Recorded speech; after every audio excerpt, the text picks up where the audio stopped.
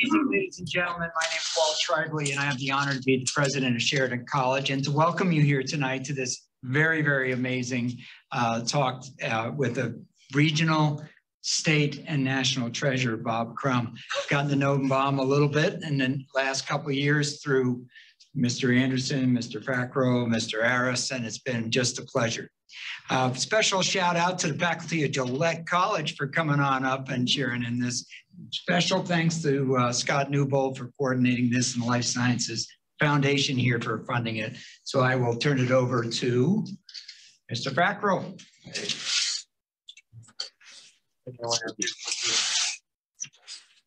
So I've got the honor of introducing this fellow who needs an introduction because he just told what he always tells is a great story leading up to everything. And he'll probably interject a lot more tonight as he tells about the Bighorn then and now. Bob has been a fishing guide for over 50 years, and he's been guiding the Bighorn River. Cut it down to 40. That's 40? Yeah. 40 years, 60 years he's been guiding. And he's been a guide on the Bighorn since 1985. So he's got a lot of experience with this river that he's going to talk about tonight. A couple of stats about Bob. He's originally from Michigan, but he got wise and moved out west in his 20s. He earned a degree from Albion College in Michigan. And then he came over to UW to earn his master's degree in zoology with an emphasis in wildlife management from the University of Wyoming. Bob is a writer. He's a natural historian, as you can aptly tell from his stories, a lifelong instructor, and he's also a guide on the Bighorn River, as I've mentioned. Come on in, folks. Bob's written various books, including the Rocky Mountain Berry book, numerous magazine articles for, and I have to read these because there are so many. The Fly Fisherman magazine, Fly Rod and Reel, In Fisherman, American Angler, Fly Fisher, Fly Tire, Fly Fishing and Tying Journal, and probably his most heartfelt endeavor was writing an outdoor article for the Billings Gazette, which he did for almost 40 years. Am I getting that right? 40 years? From 1981 to 2018. Yeah, nearly 40 years. Bob is also an active member of the Federation of Fly Fishers, Trout Unlimited, Ducks Unlimited, and Pheasants Forever. He's a renowned fishing guide, as I mentioned. He's guided on the Snake River, the Green River, the New Fork Rivers, in addition to also guiding on the Bighorn River for several decades. When he's not fishing or guiding clients or putting up with the likes of me and some other characters in this crowd, he likes to further the cause of fly fishing, but also conservation. And you'll get to know this about Bob from tonight. He's a natural educator, loves educating everyone on all the subjects that he's so keen on, but especially on the Bighorn River. So without further ado, I'll turn it over to you, Bob. Thank you, Brady.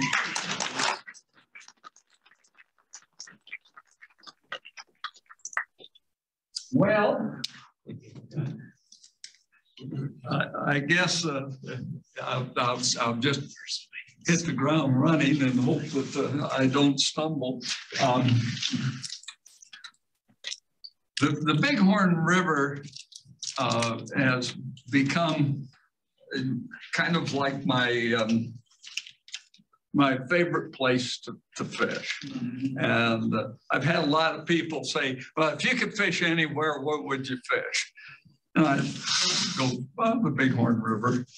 You know, it's pretty handy, it's pretty close.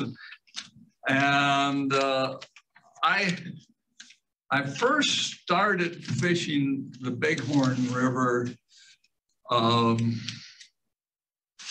off and on in like 1983 and 84.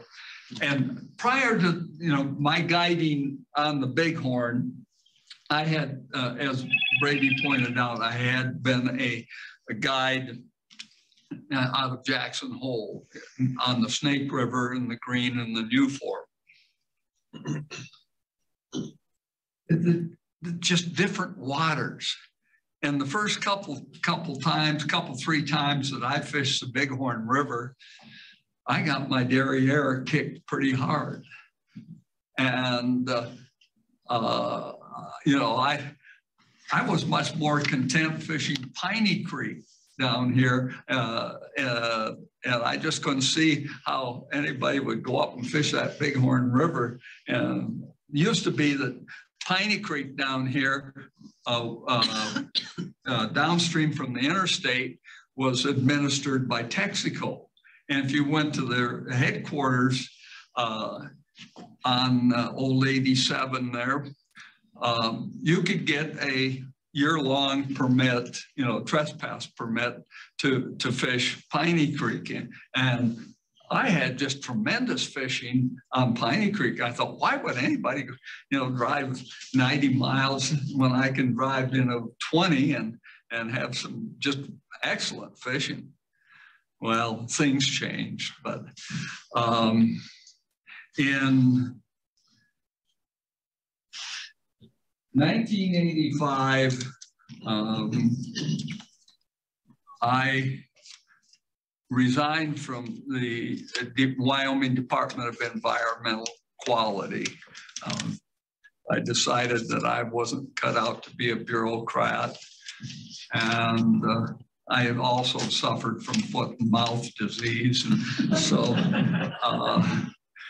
you know, when you get the head of the division looking for your hide, you know, it's time to quit.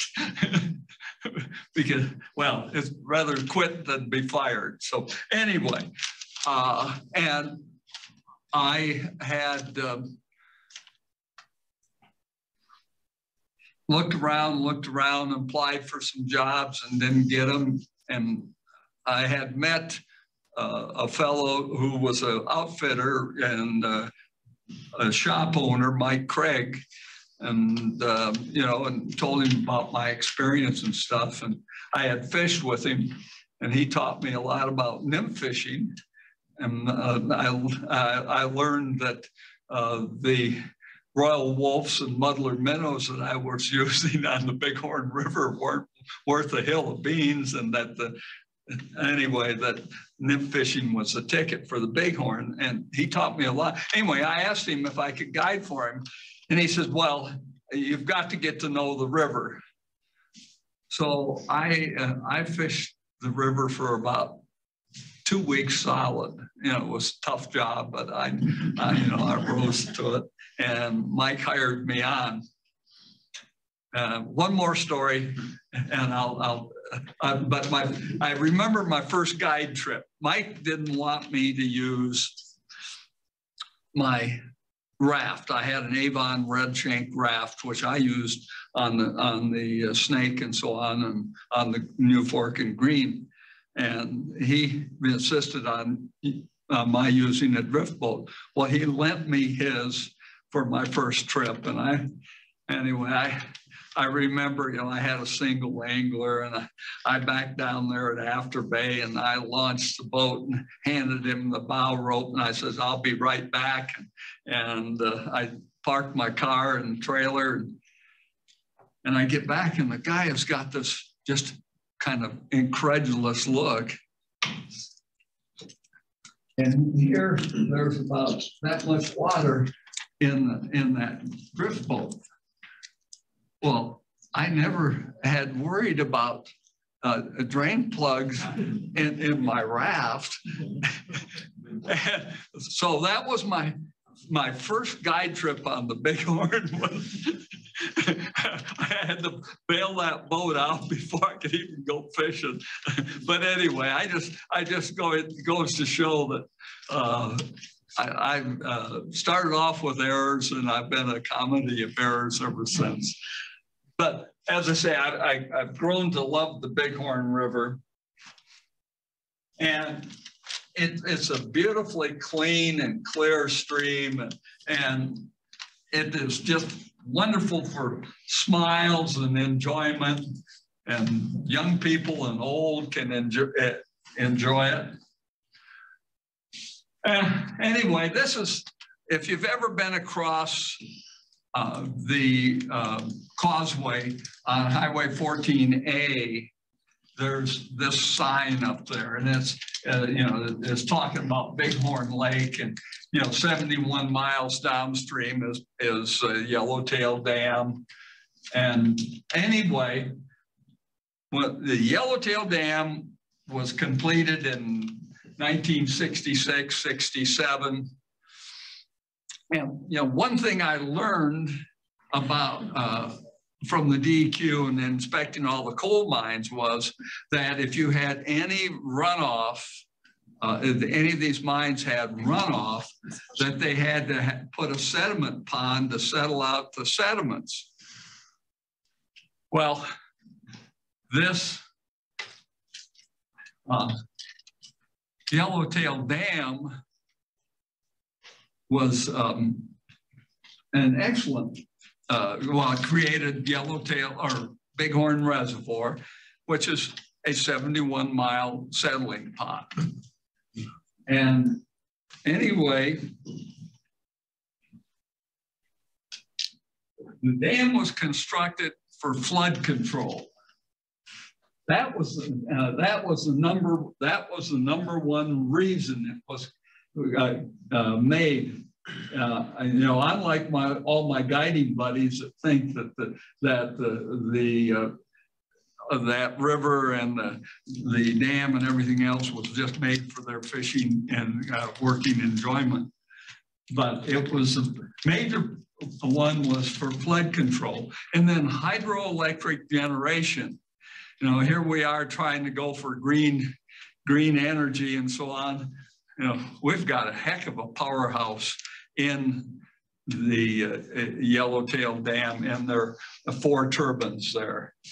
And then irrigation, and finally recreation.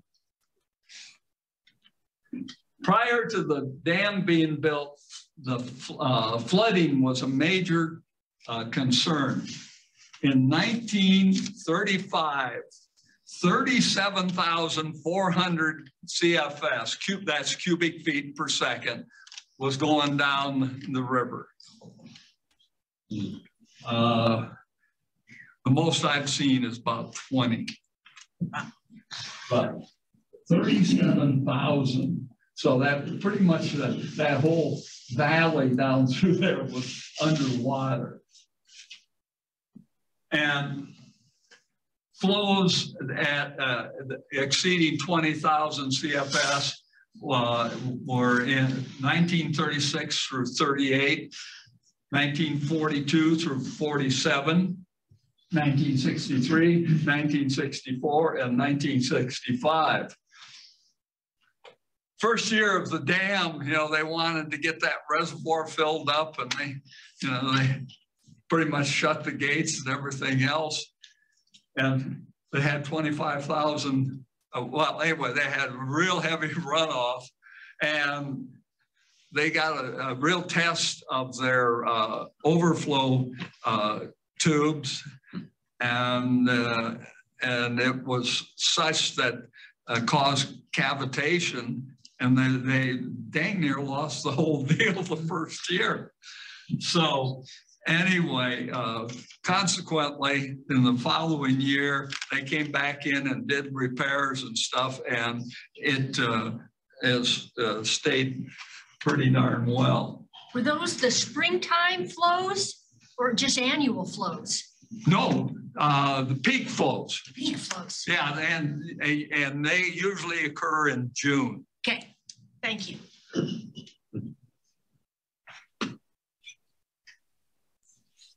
Well, the reservoir is formed or backs up the confluence of the Bighorn and Shoshone rivers, and draining the Bighorn Basin.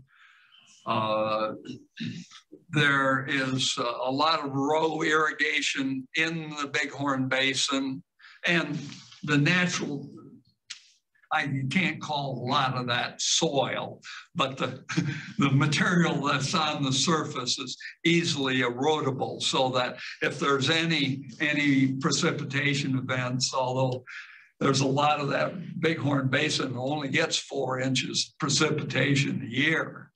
So, but if they do get a gully washer, it really puts some of those clays into the river. There are approximately 4,000 tons of sediment a day going into the Bighorn Reservoir. That those 4,000 tons would be about equal to 40 of the coal cars that BN coal cars worth of sediment. So anyway,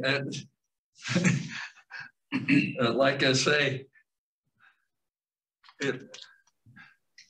what has happened is that, like I say, the dam created a wonderful settling pond, and in most years, all that sediment filters out. Incidentally, the reservoir is about a third full.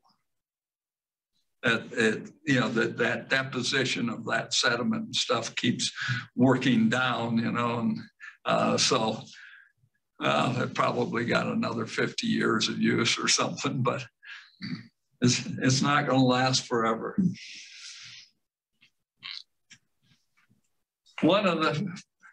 Right after things really got going,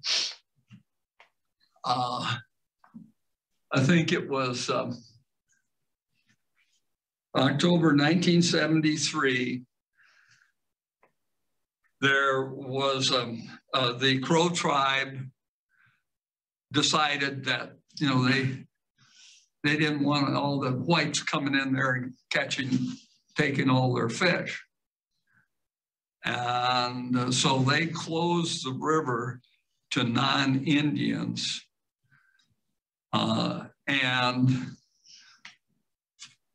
there was a period of time where,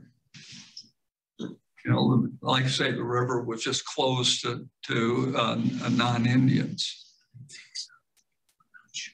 Well, there was a court case, and the one that my historian buddy, Paul Gordon, told me about was that a member of the Montana Fish, Wildlife, and Parks Commission went down to, there was a state access site, state of Montana, which is where Bighorn access is, or 13 Mile, whatever you want to call it. And so the state land. Well, he went in there and he called the Crow and told them that he was going fishing, and they wrote him up. And I think they wrote him, the Crows contended that they owned the water for one thing. And I think they charged his lure for trespassing. Anyway, but this case, the state of Montana took this, took this case to district court, and they won. Well, the Crow appealed, went to the appellate court, and the Crows won. So the state of Montana went to the Supreme Court, and in, I believe it's March of 1981, the Supreme Court, in a 5-4 decision, that's how close it came, 5-4, held that Montana had the right to manage the fishery. It owned the water. It owned the bottom of the stream. And that was about the long and short of it. And the Crow were quite upset about that. But anyway, for us, it was a pretty good deal. But the first few people that did float down reported a few bullets zinging over their heads. But, yes. Does the Bighorn flow north from the Bighorn Reservoir to the Yellowtail, or is it the other way around? I'm sorry? The river. The river flows It north. flows north. Yeah. So the Bighorn Reservoir that is down by Riverton and that area, the water flows through the canyon in Thermopolis to Yellowtail. Yeah. Well, the Wind River comes out there at Thermopolis, and the name changes to Bighorn there at the Wedding of the Waters, and it continues flowing north.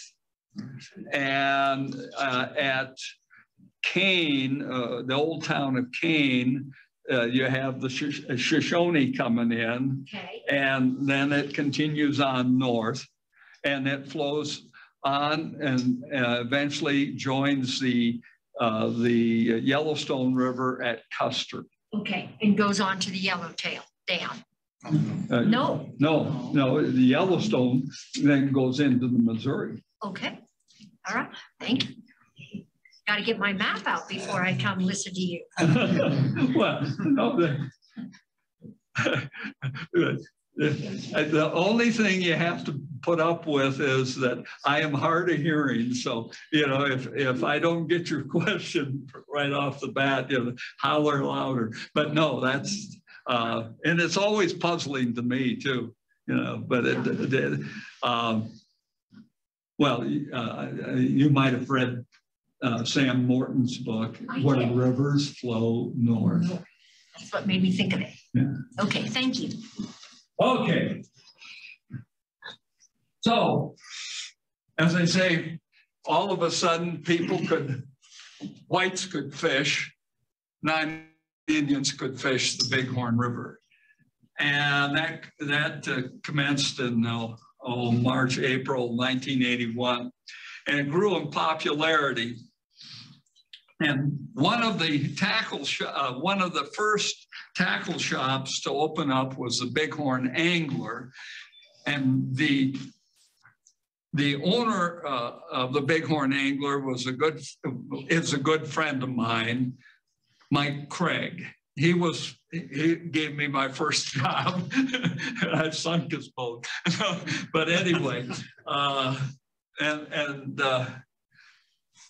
Mike owned and ran the Bighorn Angler, and one of the first guides he hired was just one of the most colorful characters I've ever met in my life. A guy by the name of Brad Downey. And Brad Downey seemed to have an affinity for a strange tobacco that smelled an awful lot like burning alfalfa. And on most days you'd see him in these old faded Hawaiian shirts and so on. But he was a tremendous guide with just the wryest sense of humor. And anyway, as I say, Brad was one of the first guides on the river, so he got to name some of the places on the river. And whether this was one that he named, I think Frank Johnson told me that the meat hole is below the first island below Afterbay Dam. And Frank Johnson, who passed away 3 years ago, I believe, told me that some of the early anglers that came, when that opened up, it was a 10-fish limit.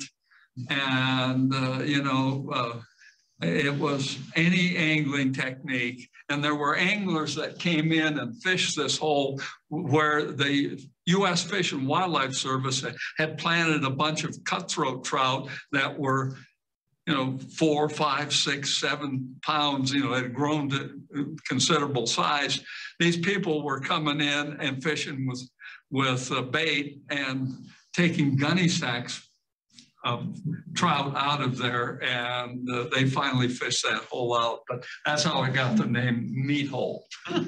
Well, a little further down on the river, this is still in the upper 3 miles, is this shelf here, and it's called Dag's Run. Well, it was named actually after Mike Craig. Mike, when in his younger day, had blonde flyaway hair, you know, and a ruddy complexion, and had quite a resemblance to Dagwood. And so, you know, he was known. Dagwood sure got shortened to Dag real quick. And so, anyway, this was one of Mike's very favorite spots, and always find him there, so they named it Dag's Run. Well, the next spot down about, a couple hundred yards is called $5 Hole. And now we get to Brad Downey. And as I say, Brad's one of the first guides there. And he he had these, he was approached by a fellow who had brought his own boat back, you know, back in 81, 82, 83. There weren't that many people fishing, and, you know, there weren't that many guides, and, you know, information was shared quite readily and stuff. Well, anyway, this guy had brought his own boat, and he approached Brad and asked him for a good place to fish. Well, Brad described this spot, and he said, now, if you do well, there's a certain rock, and Brad, again, described this rock, and he says, put a $5 bill under it. So, and you know, this is 1982, $5, 10, maybe even 20 nowadays. But Brad's fishing the next day with a couple of guys, and they pull in. Brad pulls in, he walks over the rock and kicks it over, and there's a $5 bill. So hence the $5 hole. There's more to come. Well, I'm down another quarter mile or so on. It's kind of a backwater, and it's called, and I know it as Carl's Place. And Mike Craig liked to fish that spot quite a lot. And there was a big rainbow trout in there with one eye. And Mike named it Carl. And he caught it 2 days in a row. So anyway, instead of Carl's Hole, it's Carl's Place. So anyway, Carl's Place. And if we go on down and go past 3 Mile, this is in high water, but this is called Snag Hole. And again, back in 1985 and 82 and so on, there was a bunch of junk in through here, old stoves and rolls of fence and everything else. And it was, hence the name Snag Hole. And then there's the drive-in, or the Detroit riprap. You get down below 3 Mile and about a mile or so below 3 Mile, and there is this line of cars that are rip-wrapped in. This was put in response to all those high water years. This was the state of art of erosion control back in the 1950s and 60s. Wyoming Game and Fishes. Yeah, over on the Green River below Fontenelle, a bunch of that. But anyway, they put these in, and the only thing of it is, you know, it's kind of scenic and everything else. And the most recent car in there was a 1952 Olds,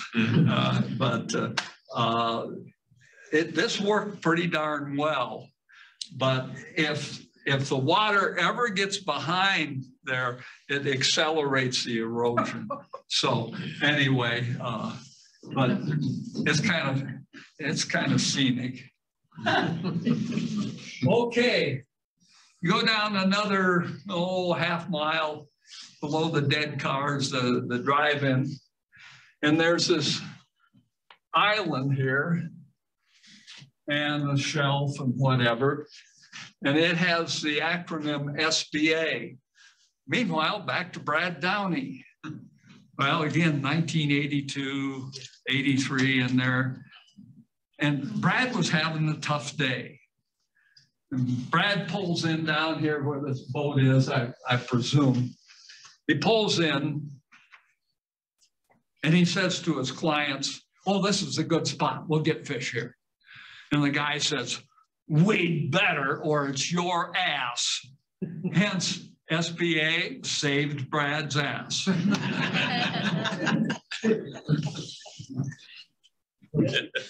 Okay, go on down another short mile and you get to Corral Hole, and that's on River Right. If you're looking downstream, it's on the right.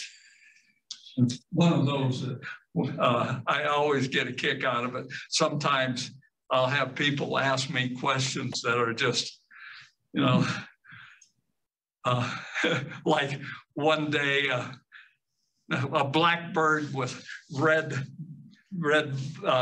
patches on its wings flies across, and this person, definitely a SETI person, said, "What's that bird?" And I said, "Well, that's a red-winged blackbird. I wonder why they call it that." Anyway, I wonder why they call it Corral Hole. Okay, this is Pipeline, and it's another couple miles below Corral Hole, and this is on River Left. There is a high-pressure petroleum pipeline that goes under the river there. And if you're floating, you might see a yellow pipe on either side, definitely on the east side of the river. That pipeline comes up out here at Mead Creek, and then it keeps on going down to Evansville, and keeps on going and terminates down at Sinclair. So refined petroleum products from Billings and Laurel there at the pipeline. I might add that before it was renamed Pipeline, Brad Downey, that day that $5 hole got mentioned, pulls in here and the guys get out and fished, and they had real good luck. And when they get back in the boat, they said, "Well, if that spot up there was worth $5, this is worth 10. So anyway, Brad had named it $10 hole, but Pipeline superseded. Go on down another mile or so and come into $20 hole. And that's just above where the Gray Cliff starts. Well, Brad pulls in there, the clients get out, and they had fabulous fishing. Of course, when they got back in, they said, "Well, if those two spots upstream were worth $5.10, this is worth 20. So anyway, $20 hole. Back when I started in 1985. Just about all the anglers wade fished. And you use your drift boat or your raft or your float tube or whatever just to get from hole to hole. And you got out and wade fished. The only time that you fish from the boat that was when you were throwing streamers, usually in the fall, or for hopper fishing, working the banks. And nowadays, I'd say the majority of the anglers on the Bighorn River, I'd say 75% and about 90% of the guides boat fish. They boat fish nymphs out of there, and they participate in the, sometimes been referred to derisively as the whirling disease, and where they float down a fade line, get to the end of it, you know, and their clients have got their, you know, they might as well be fishing with cane poles and bobbers. But anyway, you know, they got their bobbers out there and they float that feed line. And, you know, if it goes under, the guide hollers at them and they lift up and, you know, and catch a fish. But anyway, they might repeat that, roll back up, and do it again and again, half dozen times. And it takes away any of the wade fishing. And it also, you know, if I wanted to work those that water along the bank, you know, they're rowing right through it and stuff. So it just, it's vexing. But when I started, the fly du jour, the invertebrate du jour was the scud. There were just hundreds of scuds. I wish I had a better photo of it, but anyway, these are scuds. And what is that? what? What is a scud? It's like a freshwater shrimp. Okay. And anyway, basically, it wasn't very complicated, and really, when I started off, this is about the only nymph you needed was a size 10 or 12 bighorn scud, pink scud. That was the fly. Nowadays, well, it was about I never saw a sow bug until about 1994. And then all of a sudden they were the main invertebrate in the river, and the scuds just, they didn't disappear, but they were, you know, very uncommon. Again, early on, and we do have some great midge hatches, but this is some midges that, you know, they're about mosquito size or a little smaller, that accumulated in my boat. But that was early spring fishing. There were some wonderful midge hatches, and long towards the evening, you'd have the midges getting together and mating there on the water, and you'd have these midge clusters. And some of the clusters would be as big as quarters. And anyway, it was just wonderful evening dry fly fishing with something like a Griffith gnat.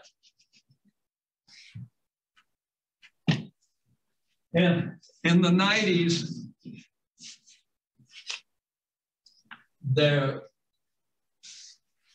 it was just fabulous fishing, pretty much for the whole decade.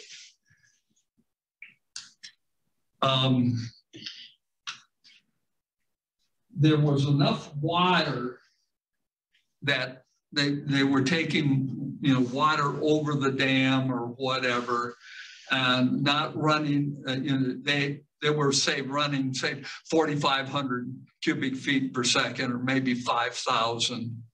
Well, it was more than what they could put through the turbines.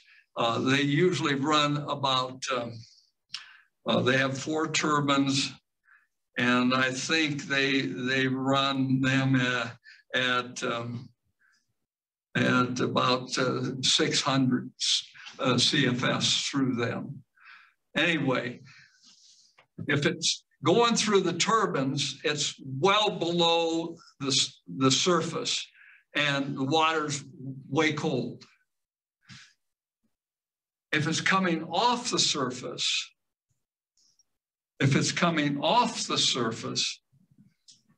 it's warm. You know, you can go out and swim in it. Well, if you mix those two, it's nice. It's nice and comfortable. Incidentally, you know, you mentioned I have a degree from University of Wyoming. In my fisheries course that I took back in 1966, I was told, and I've read, that the optimum water temperature for rainbow trout is 62 degrees. And anyway, they get the best growth rate, they're the healthiest and what have you.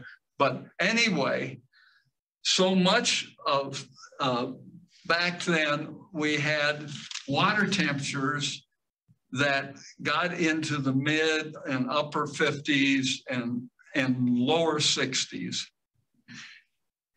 When we have those higher temperatures, the growth rate in the trout in the river is 4 to 8 inches.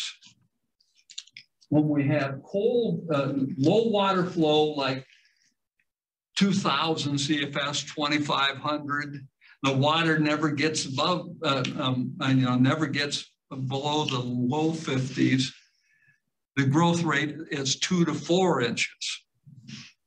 So, you know, that is one of the things, you know, that made that decade so good, was that we did have warmer, you know, not hot. You know, once it gets above 66, you know, it's just, you know, you start having it a little bit too warm. Get to 72 and it's curtains for the trout. Well, anyway, I have found out that the yellow sallies and the morning duns, pale morning duns, like that warmer temperature. And yellow sallies in particular, if it doesn't get into the low to mid 50s in early July, the hatch is delayed or maybe never really comes off. So, you know, that whole decade, basically, we had just fabulous yellow sally. This is a yellow sally. It's a small stonefly. It's, as an adult there, it's about that long.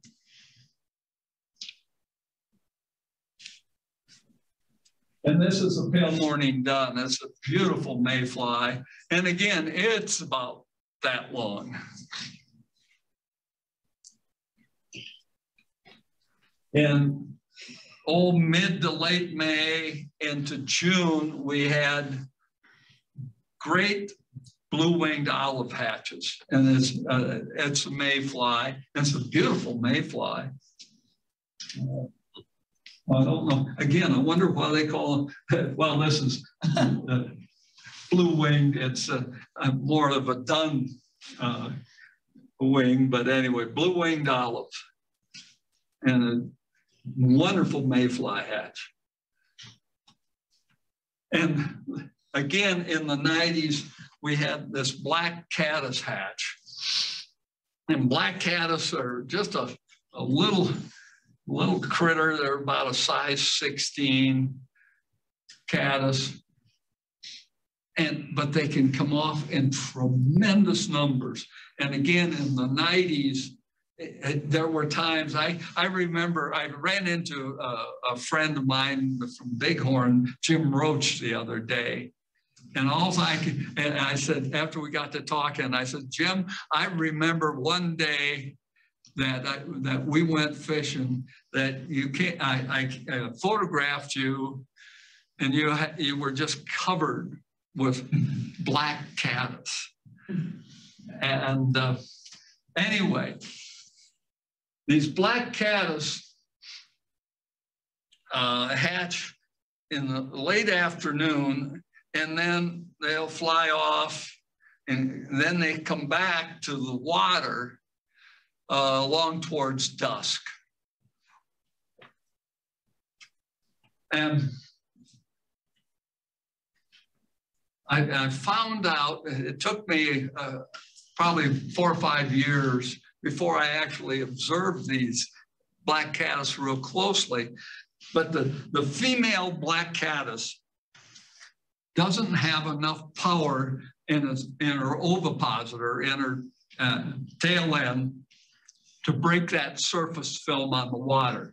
You know, that water surface film is almost like a brick wall to an aquatic insect. It's pretty hard for them to penetrate. Well, how the black caddis overcome that is that that female caddis lands on something protruding from the water and crawls down on that object and lays her eggs, you know, below the water, below the surface on that object. So if you're out wade fishing in the evening and there's a black caddis hatch going on and stuff, and you'll come out and there'll be just like a whole bunch of gelatinous green BBs on your waders.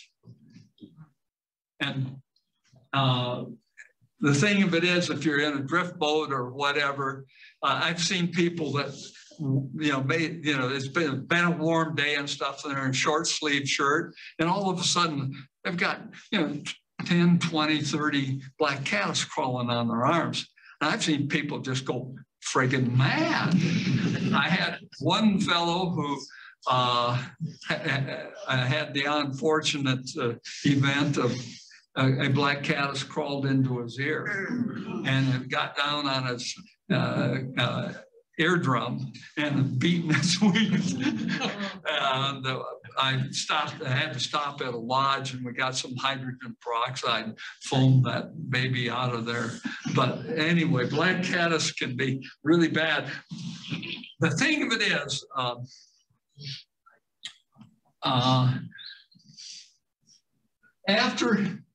now this is one of my favorite type spots. The caddis can land in here, maybe even in here, lay their eggs, and then they let go.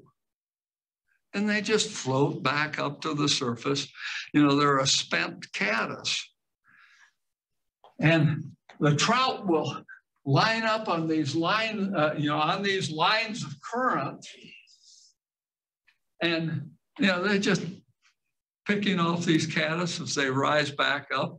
They're not going anywhere. They're usually stuck in the surface film, and they just have a ball in a spot like this. I had, whoops, wrong way, Corrigan.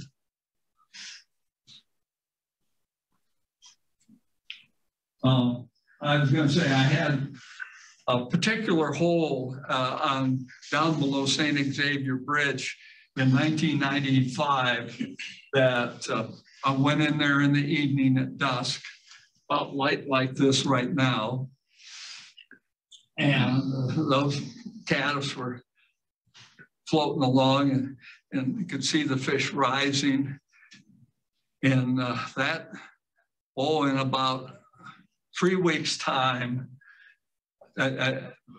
we had, my clients had gotten, I I think over 20 trout that were between 20 and 25 inches on dry flies.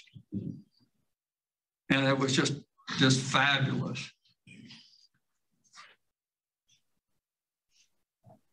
Well, a little later in the season,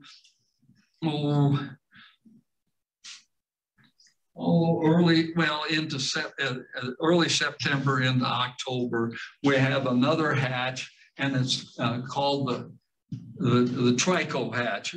And it's a small mayfly, about an 18 to 20. And it's called tricos because it's trichorhithides. I don't know if you can see it. There's 1, 2, 3 tails. So that's trichorhithides. And they're, again, not the biggest mayfly in the world.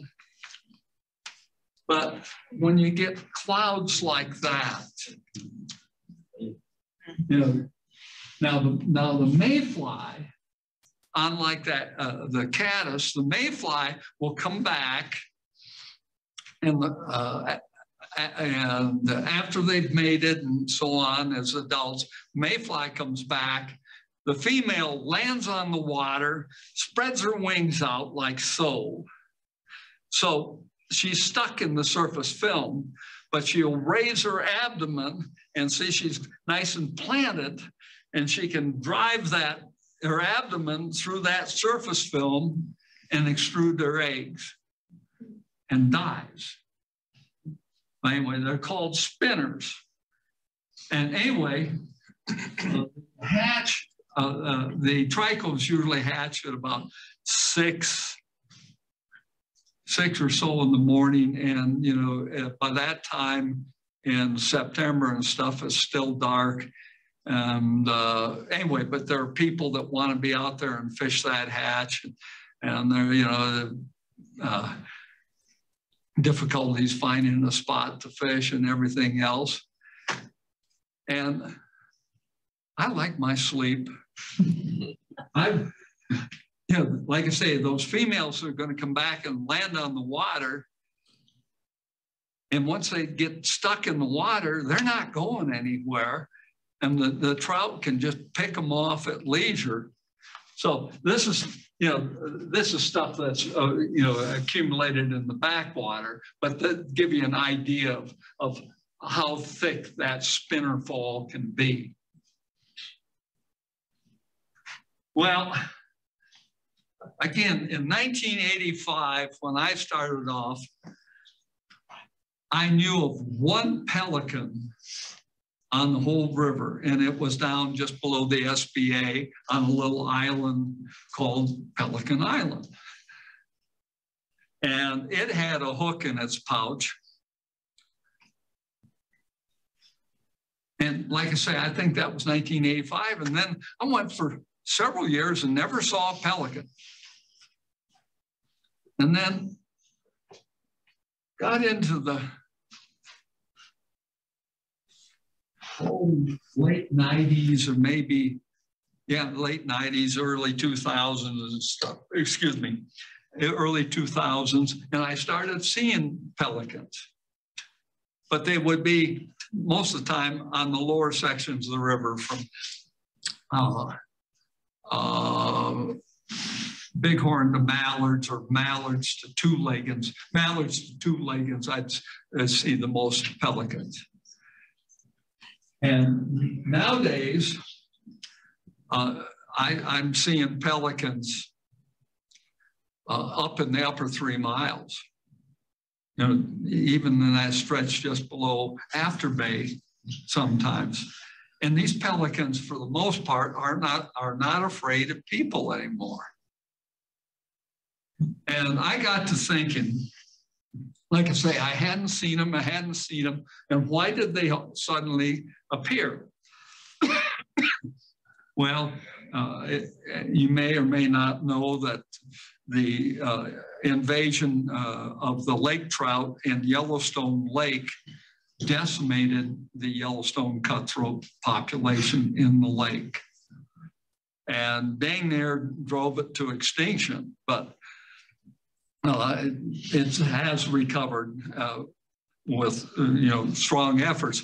But that's where those pelicans were nesting. There's an island in Yellowstone Lake called Pelican Island.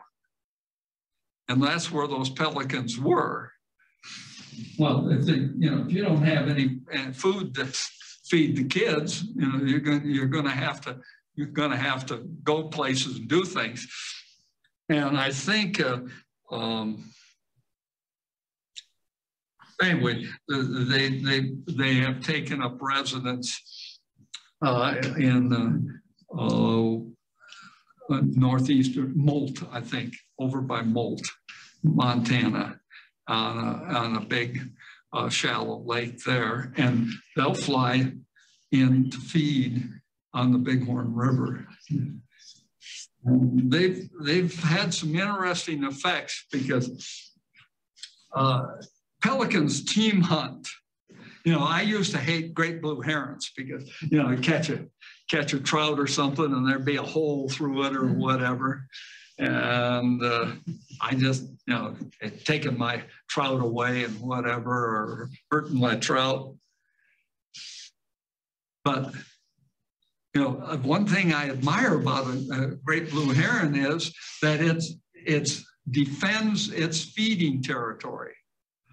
If you're ever out on the river and you hear the squawking and everything else, you might see one heron chasing another, and then the heron coming back and putting back down where he was feeding and stuff. They defend their pelicans team hunt.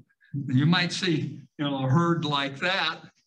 I think this one was actually right along the Gray Cliffs, and right where they are in May, June is a tremendous area for rainbow trout spawning. And what those pelicans will do is kind of form a J and have the lower ones down there fairly tight to shore, and the other ones kind of coming up. Anyway, and then they will swim towards shore. Well, the fish run ahead of them, and when they get close to the shallows and stuff, they go, oh, and try and go back, and the pelicans will nail them. And they, for the most part,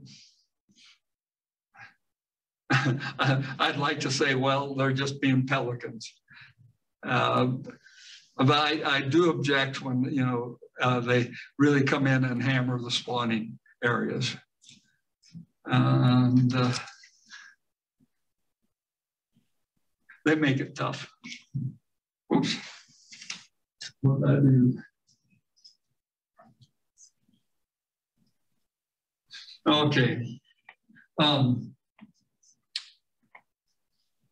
Quickly, between 2000 and 2008, as if you've lived here, you know we had a heck of a drought. And the flows in the river were diminished. And also, since they were those low flows, the water temperature didn't warm up much.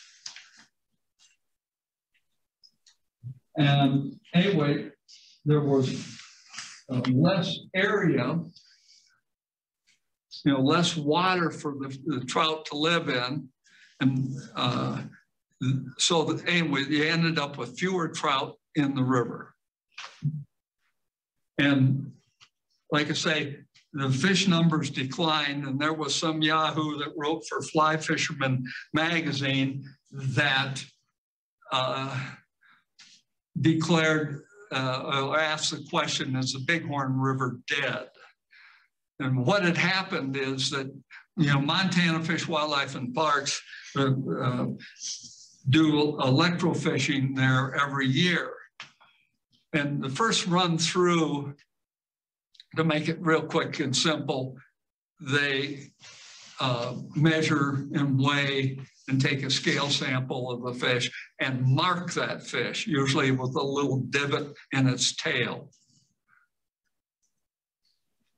Well, they wait a week and then they come back through and they, again, electrofish, and then they're just counting the number of marked fish, or counting all the fish but the marked fish, and they know how they should know how many marked fish are in the river, and then anyway they can set up a ratio. Well, they didn't recover enough marked fish to have a statistically valid sample, so they did not do an estimate.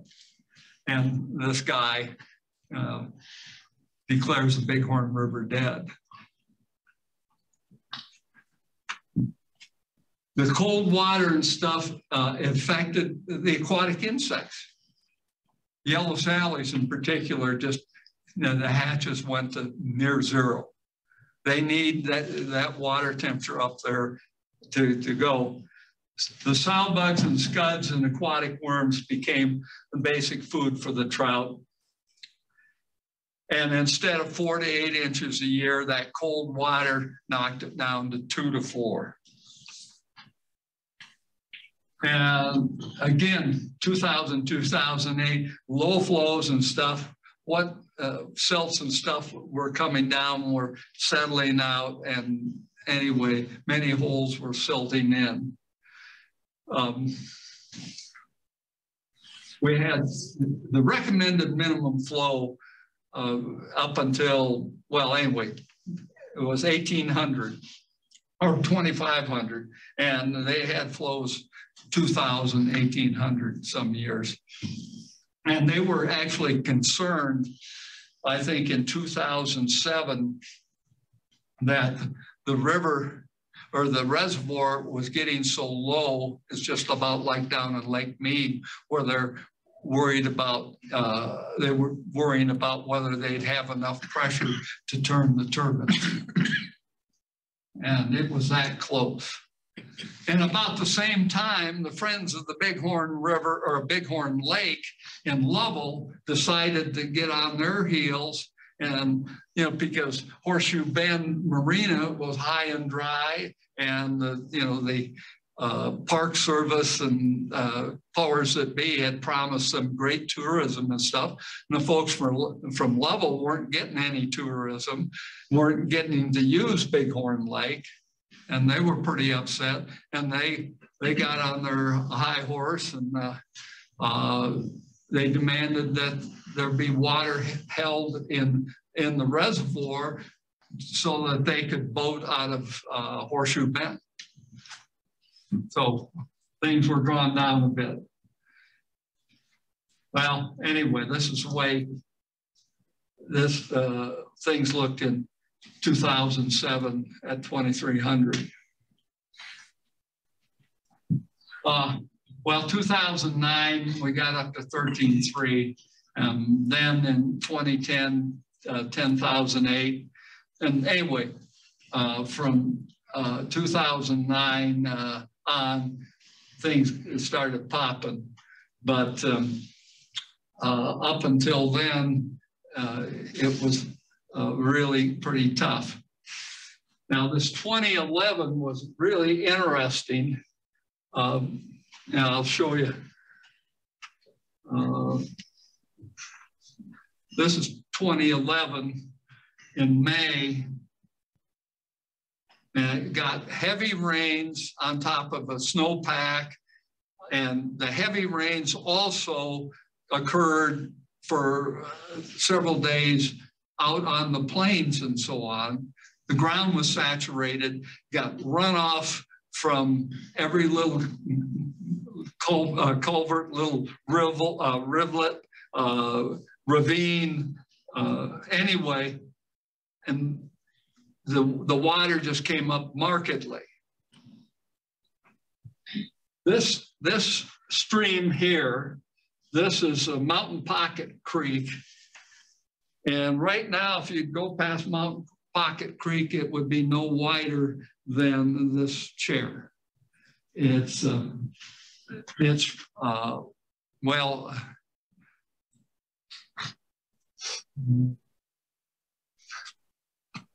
the last time you cross the canal before you go up the hill where 3 Mile is, anyway, you go across a mountain pocket.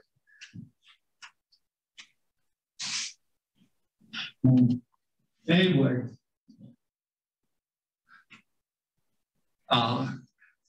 it was so heavy from the runoff on the plains and stuff that they cut back on the flow from the dam, and they ran up into the flood pool within 3 feet of filling the flood pool. But fortunately, it saves the bridge down on Interstate 90 at Hardin, because it was up there around 2,200 CFS. So that was that. Well, anyway, these are peak flows to the present.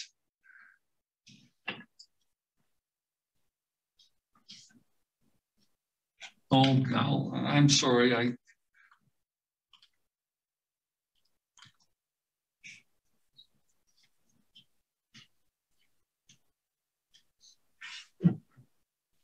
Okay, so in 2011, after things subsided a bit, there was all sorts of stuff washed in and everything else. The fishing was great.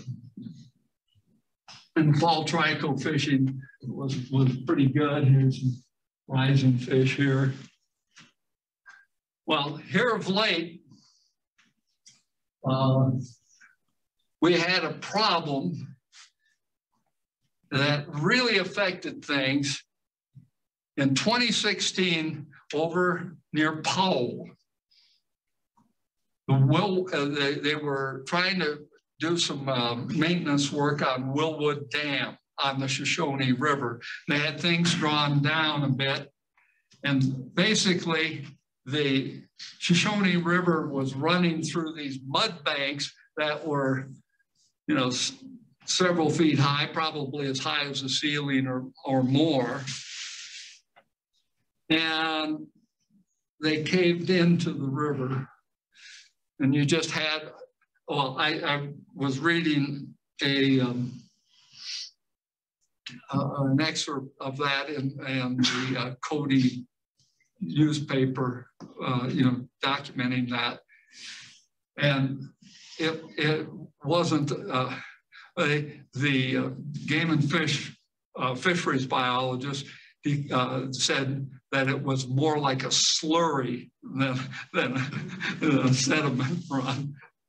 But anyway, ended up with a whole amount of all this mud and silt going down the Shoshone River, covering everything, killing a lot of the aquatic life, fish, and even suckers, and a lot of the invertebrates, and that reached the upper end of the Bighorn Reservoir. Well, in 2017, it had quite a snowpack and everything else, and they ended up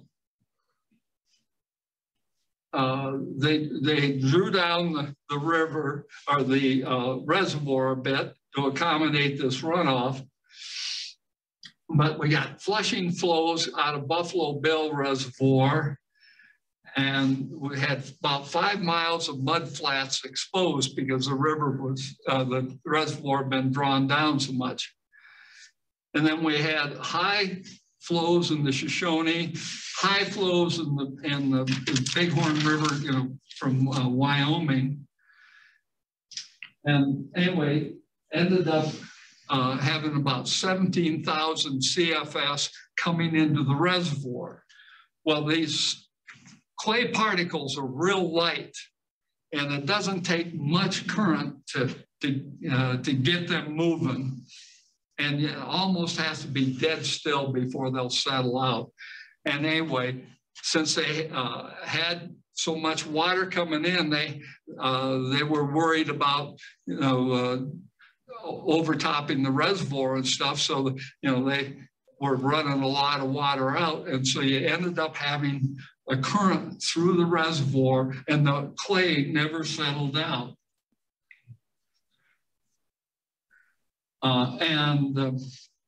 Anyway, that clay continued into the river, and also Afterbay reservoirs got a lot of silt in it, and there was just all this heavy flow going through, and it really muddied the river. So you got a lot of the reservoir fish going over the spillway. And one of the things that happened was that the emerald shiners got washed over. There are just balls and balls of these emerald shiners that they planted in the reservoir. Wyoming Game and Fish did that. Bill Witchers told me about that. Anyway, but these emerald shiners put them in there for the walleye. And anyway, they were washing down. They had brown trout washing down, walleyes washing down. And anyway, it was quite the deal. There are some pretty messed up emerald shiners there. This was a trout that we found that had washed over, and dropping maybe 100 feet or so. It's pretty rough on a fish. And I had an angler catch a walleye in the river, and in August, and I'd never had that happen before. And then paddlefish, which are, they're filter feeders and so on, and the water temperature was such that the paddlefish were moved all the way up there to the SBA, within 5 miles of Afterbay. And anyway, those high flows in 2017 washed out the blue-winged olive hatches and didn't have much for midges. And since the water temperature was so warm and everything else, all the hatches were kind of thrown off. But the black caddis, like I say, that normally started in late July and ran through August into September, started in the upper 3 miles in June. And the trico started in July. It was really mid to upper 60s in late June. It's really strange. And the thing of it is, the water remained murky all year.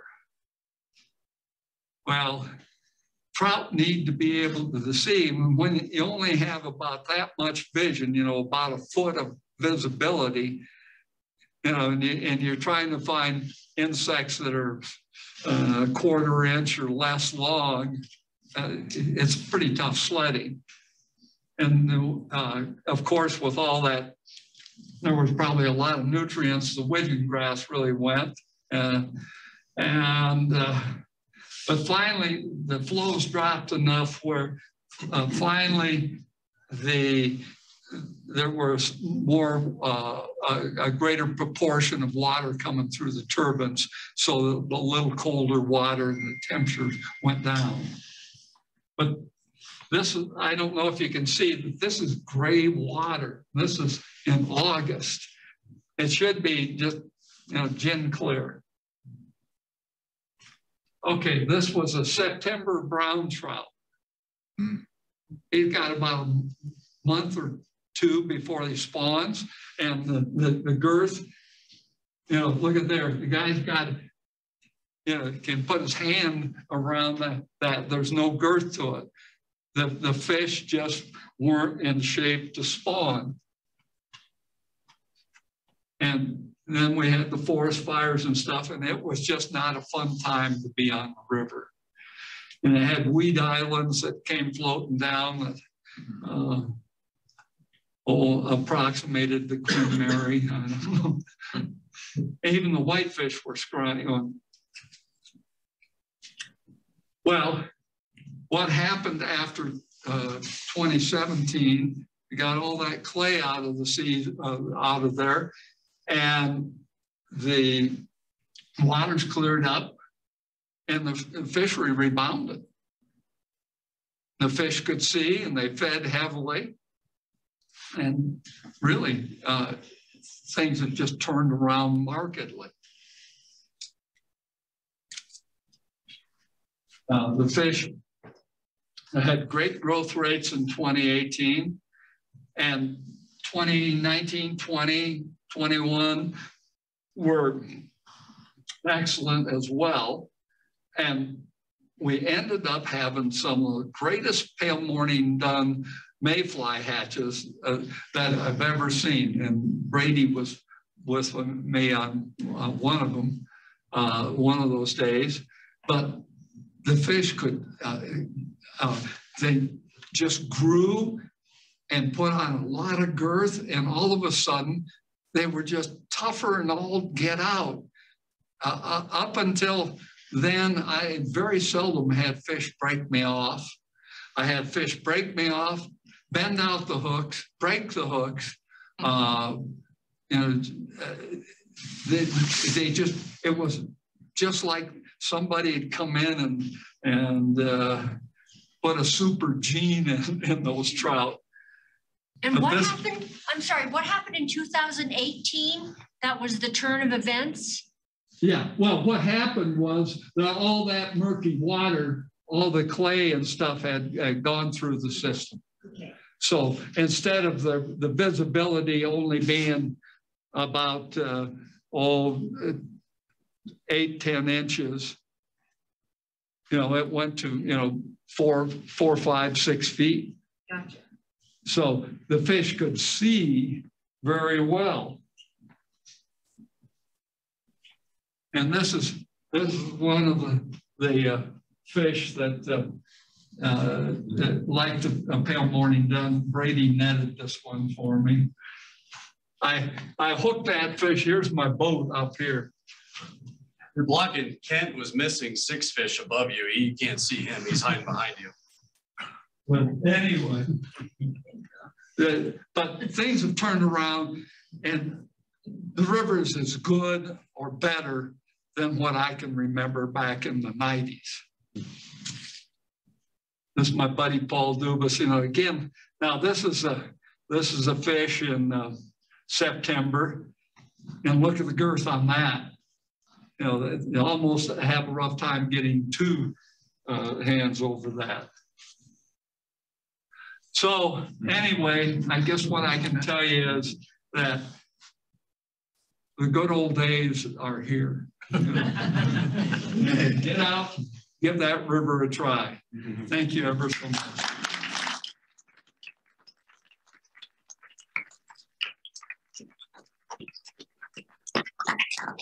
Any questions for Bob? Okay.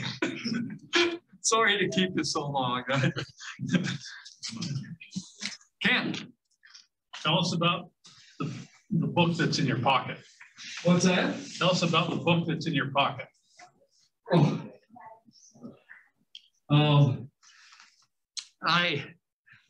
I guide, I will write down the day and the flow and where I'm floating, what my put in and take out is, what the flow is, and maybe the water temperature and the weather conditions. And then when a person catches a fish, I measure it and also mark what fly it took.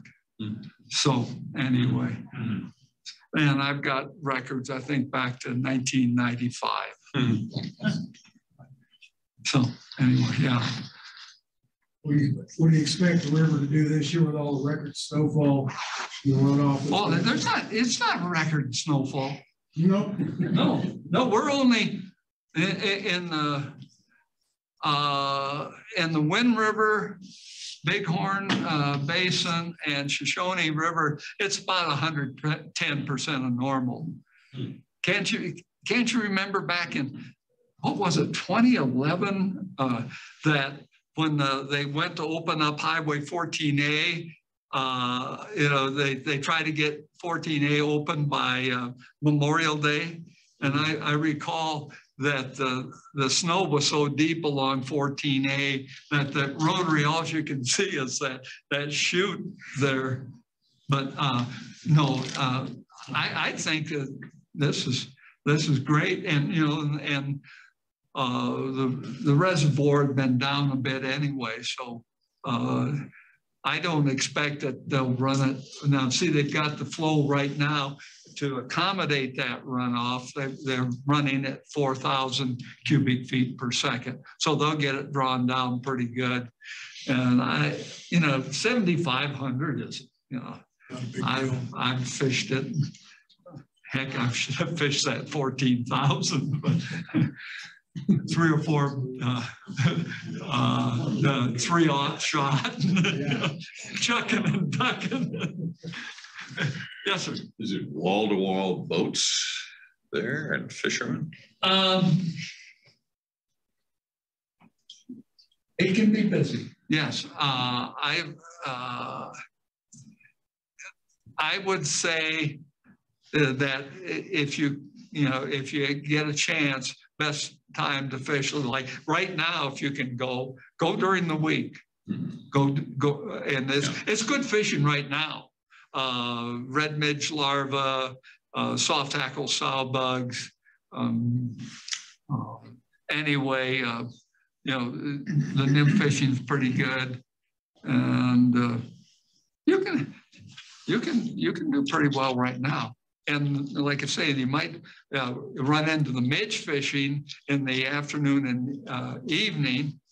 I like to go with a midge cluster fly, a high-vis midge cluster, and maybe a single black midge behind it. During the day when the midges are coming off, I like to use that high-vis midge cluster and then a little zebra nymph underneath, and that's when I like to be casting from the boat, to those fish going after the emerging midges. Cast. Okay, got a fish rise here, and I would make my cast. Hey, my boat's moving, and that rise form's moving, so So anyway, I have to compensate, but say drop that in here, and by the time it floats in there, they'll usually take that zebra midge. So May, June is going to get more crowded, you would say, correct? I mean, it just builds for a while, or is it September, October? Is that a good time to go there? It used to be, back in 1985, when I started off, in September, October, it was, you could see 1 or 2 other boats. And nowadays, even in October, you're going to see, 20, 30. Yeah. This is a strange thing. I'll make it short as I can. I got out of the Army in 1972, graduated from school in 74 because I'd been in college. And a friend of mine from Laurel, Montana, who was living in Billings, invited me out to be one of his groomsmen. And I want to say, I thought it was like 1974, 75. And we fished either the Bighorn or the Little Bighorn. It had just opened up. The Indians, now so you're saying the Bighorn closed in 74, didn't open until 81. Right. So would the Little Bighorn have been a river that they opened up, or is my thinking pretty fuzzy? The Bighorn runs through the reservation. Yeah. And it's no bigger than, so it's no bigger than the tongue, say at okay. At there. Dayton. Okay, And, got it. And it and never would have been. So I had to have been on the Bighorn when it opened. So maybe it was 81 and I've lost track. yeah, That's a long time ago. And it just opened up. We took a John boat, went down about 8 miles. And then there was I think he called it the Milk River that came in and it literally split the river in half. One half of the river was mud. Soap Creek. Silt Creek? Soap Creek. Yeah. Okay. Yeah, Well, I don't think there was a cast we made where we didn't catch a fish. yeah. And 3 pounds was small. I caught a 10-pound Yeah. brown in that Yeah, sea well, then you were fishing Yeah, right after. right after it opened. Yeah. Only time I've ever been on it. Yeah. So I just moved out here in September and I live in Well, Story. and like I say, now there are plenty, there's a good fish in there, but you have to work for them. Any other questions? All righty. Well,